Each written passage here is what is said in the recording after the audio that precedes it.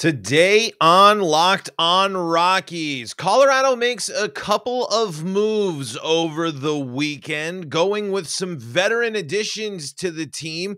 Is this the right move in the wake of the Brendan Rodgers and Lucas Gilbreth injuries? And are the Rockies handling Elehuris Montero's development properly when making moves like this? We discuss that and more today on Locked On Rockies. You are Locked On Rockies, your daily Colorado Rockies podcast. Part of the Locked On Podcast Network, your team every day.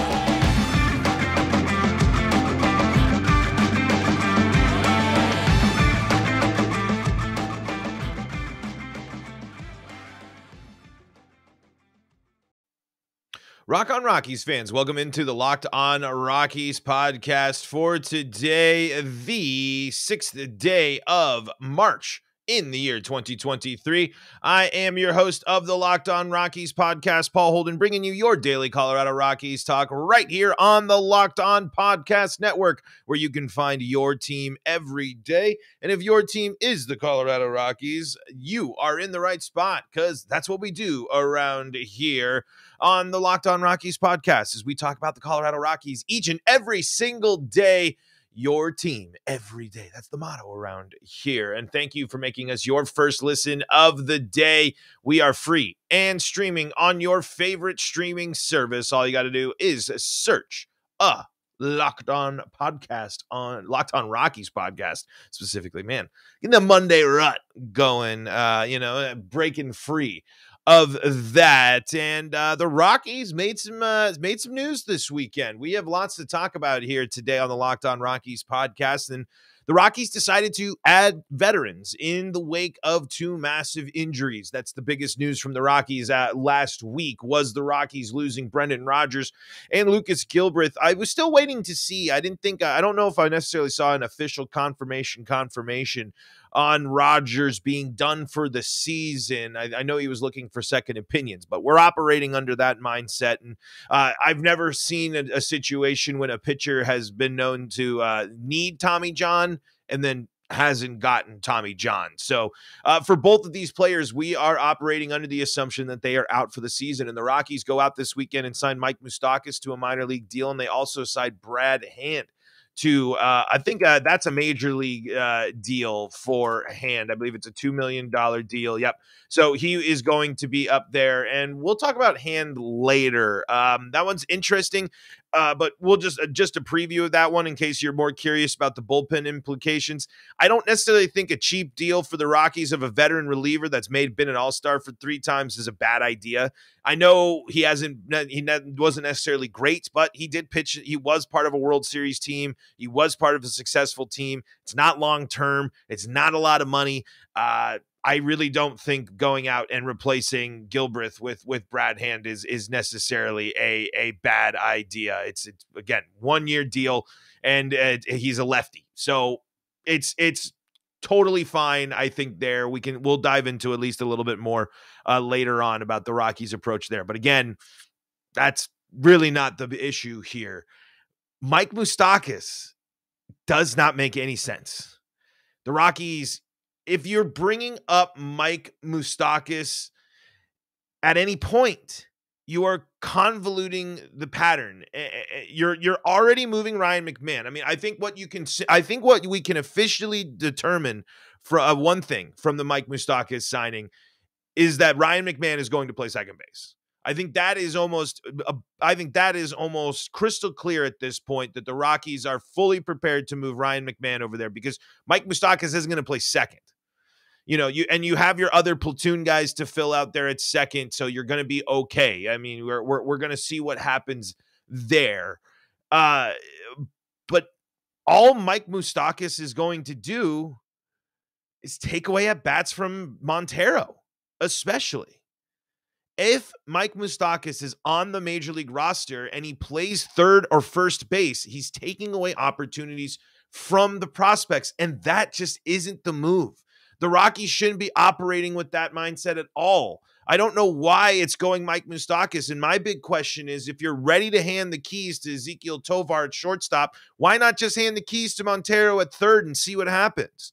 What really do you have to lose? There is absolutely nothing to lose for the Rockies this year by going all in on their prospects. The Rockies are not expected to be a great team. The Rockies are not going to win the division. The Rockies are not going to compete with the great teams in baseball this year. So when you have this situation, a terribly unfortunate situation in losing Brendan Rodgers, and you can easily slide your Gold Glove third baseman over to second base where he has the potential to play Gold Glove second base play next to an up-and-coming great defender and shortstop, you leave third baseman open for the prime prospect that Rockies fans need to see. I've harped on this since Rodgers went down. I've harped on this all offseason long. The Rockies are walking down the same exact path of mishandling their top prospects yet again. We got to finally see Brendan Rodgers play every day, and since Brendan Rodgers played every day, he dominated. Instead of these little here, a little there, a little this, little that, bam, bam, bam, all these questions about Rodgers. Saw a comment about Rodgers' health. We'll talk about that maybe later this week. Different thing. But what happened when the Rockies turned to Brendan Rodgers full time? They got one of the best second basemen in the game. I mean, when Rodgers is in the game, Rodgers is in my eyes, is a top 5 second baseman in all of baseball.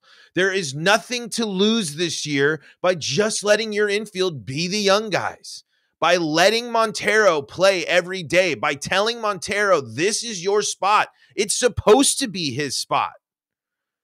Elehuris Montero is supposed to be playing a massive role in the future of the Colorado Rockies, and if he is not, why is Nolan Arenado not playing third base for the Colorado Rockies? Now, Mike Moustakas is on a minor league deal. He has to make the team. He has to make it actually worthwhile. He has to prove that he can still contribute at the major league level. But it doesn't matter. Any chance you have to play Elehuris Montero, you do it, especially this season. Why would you do anything to get in the way of that? I do not know. And if you are doing things to get in the way of it, it makes me worried about what your perception of Elehuris Montero is and how you're handling the development of Elehuris Montero, who should be one of the names talked about. It's strange how little we talk. I mean, I've talked a lot about him. I've seen stuff, but it's very strange that all the talk is about Tovar this season and none of the talk is about Montero. That's very weird. It's very weird that none of the names that the Rockies got back are flashing big lights saying, hello, look at me, pay attention to me. I am succeeding. I am doing great, when they are overshadowed by what the Rockies traded away. This is an opportunity to say, this is why we traded Nolan. Here he is. This is the guy. Why are the Rockies not talking more about Elehuris Montero? Why are the Rockies doing anything to get in the way of Elehuris Montero playing baseball? I do not understand. Because this is supposed to be the guy that makes me feel better about losing Nolan Arenado. This conversation comes up again this year. It truly does. We can't keep living in the past, but we have to remind ourselves of why Montero is on the team and how he got here. Because I'm ready for Montero to start. I am, especially now. Rymack to second base, Montero starts, bam. But now with Mike Moustakas, what does that mean? Can Montero outperform Moustakas? And is that the most likely thing to happen? Yes, but now you're still introducing this veteran guy. This guy who's played in the league and with the Rockies love old vets. Come on, revitalize that career in Colorado. I am worried. I am worried about this. Let's take a look at the live chat. It's time to just let the kids play. Just embrace it, Colorado. but they never will. Keep talking about this. We'll talk a little bit more about the deals the Rockies made. We'll look into the stats of Mike Moustakas and more coming up here in segment number 2. But before we do that, I got to tell you about our friends at Built Bar. And if you're looking for a delicious treat and you don't want all the fat and calories, you got to try a Built Bar. You got adventures planned. The weather is going to get better and better here, hopefully. I know spring in Colorado is a little crazy, but you're going to have the opportunity. You're going to be out and about. You're going to be at practice. You're going to be at the next kid event. You're going to be going all over, and you're going to want yourself a nice little tasty treat. Well, I got the thing for you, and they are Built Bars. They're the protein bar that's covered in 100% real chocolate. That's right, real chocolate. Comes in amazing flavors like churro, peanut butter brownie, and coconut almond. But guess what, folks? Here's the deal. Only 130 calories, 4 grams of sugar, and a whopping 17 grams of protein in most of those bars. And if you want to check the macro charts and more for yourself, you can visit Built.com. That's where you can see all the delicious flavors. They got the puffs and a whole lot more. You can also visit your local Walmart or Sam's Club to get a hand on a box of Built Bars. So why don't you go check it out? Go check it out at your local Walmart, your local Sam's Club. Find your favorite flavors. See all the goodness for yourself at Built.com, and you will thank me later. Remember, go check out Built.com. Want to thank you for making Locked On Rockies your first listen of the day. We're free and streaming on your favorite streaming service. All you got to do is search Locked On Rockies. Your reviews, your subscription to the Locked On Rockies YouTube channel help the show grow, and I thank you immensely because it's all about you, the Rockies fans. Why we do the podcast, and we do our podcast recorded live, and we chat with the live chat, which we will do in 1 second after I tell you to make Locked On Fantasy Baseball your second listen of the day. You can also check out the Locked On Broncos, Locked On Avalanche, Locked On Nuggets, and Locked On Buffs podcasts for more Colorado sports action. Joel DeGray says Hand is great signing. The dude has a nasty slider. Again, that's fine. Yep, good. Love it. That one. The Rockies making veteran adds to the bullpen on low year deals, low risk deals. Great. That's exactly how to handle this bullpen right now. The Rockies were young, inexperienced, and didn't have lefties in the bullpen. Now they got some really interesting options out of the pen that have had success in the past. Will they be successful in Colorado? We'll see, but we're not tied up long term. It's not a lot of money. That's fine. It's totally fine. And Joel also follows that up with, I'm like half all right with Moose. I'd rather Montero get the time, but I think Moose may bring internal competition to make everyone play harder. It's an interesting thought. I mean, Mike Moustakas has played in the league a long time. He's had some good success, but I think there's a lot of competition already going on inside the Rockies clubhouses. This is a team that's forging its new identity, and this is a team with a lot of new utility players and a lot of new faces on here trying to make names for themselves. I mean, and Mike Moustakas is going to be one of them, obviously trying to add himself to the list of veterans who have signed with Colorado on minor league or low stakes deals and come back and, seen an uptick in the bat.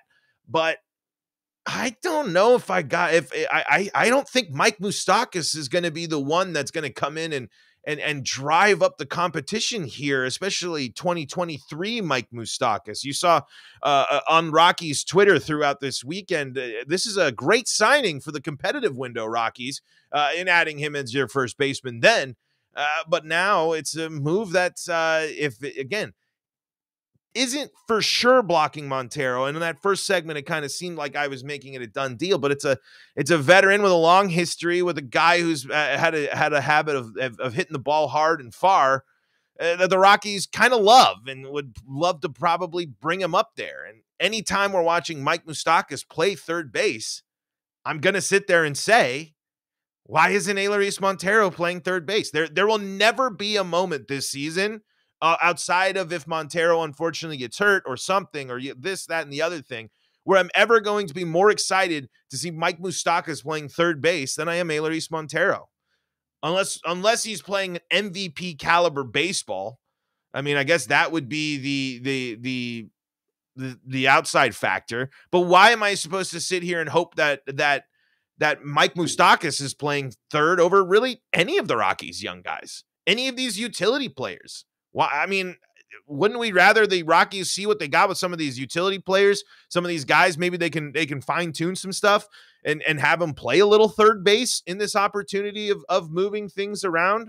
It doesn't make a ton of sense to me why any chance. I mean, on the flip side, though, you're adding a veteran depth piece that can play first and third, which is fine, but you have a lot of that there.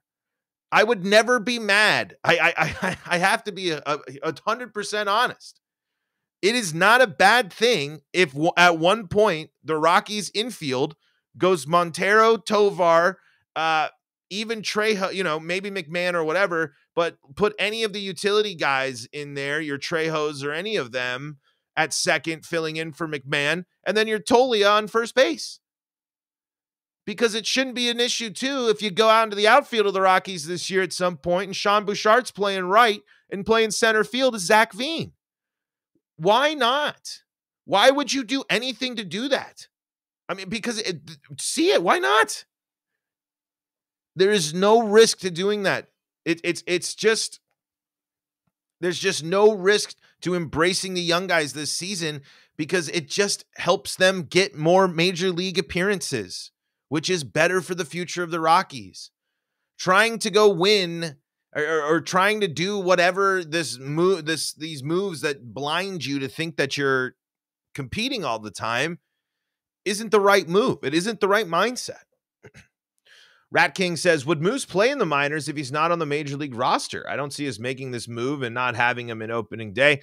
That's the thing with those minor league rosters. I don't think they added Mike Moustakas with the idea that he'd be in the minors. Could he start there? I guess if it's a minor league deal, but I would anticipate Mike Moustakas is on the opening day roster. And will he play? I don't know. Dennis Schumar says, I'll just never understand why the Rockies who aren't competing just love to sign old vets to make it so young guys can't play. Yeah, it's just this move is if the plan and they're upfront and they said this was, hey, Moustakas is a backup, and maybe I didn't read too much into it. I mean, the minor league deal thing, I think, gives you a pretty good idea of that. But there's been nothing since that. There's been nothing that tells me that the Rockies are 100% confident in letting Elehuris Montero play third base as much as they're confident in Tovar. And that really, really upsets me. It doesn't make any sense. And when you had a perfect opening for Montero and you do this move, maybe I'm overreacting a little bit, but the Rockies have done this far too many times for me to not sit here and be worried about the Rockies doing this move of blocking Elehuris Montero. Dennis Schumar follows that up and said, all I know is I love Locked On Rockies, and I love that, and I love Dinger City as well. If you guys want some Premier Mario baseball content, our friends at Dinger City.